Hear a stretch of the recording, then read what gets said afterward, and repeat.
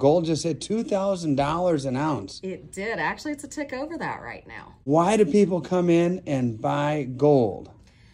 They buy it as a hedge against inflation, or if they think that there's something that's going to go, wrong in the world. And right now we've got wrong in the world just about everywhere. It's a security feature. You never know what the US dollar is going to do, and they want it as a backup plan. People, they generally don't buy it trying to get rich, do they? Some think they can buy it and make a profit on it right away. That's not usually the way it works.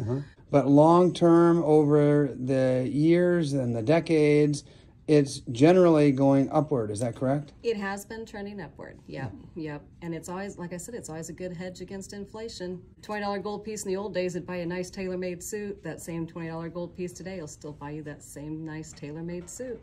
All right. Thanks, Shell. Thanks, T. Have a great day. You too.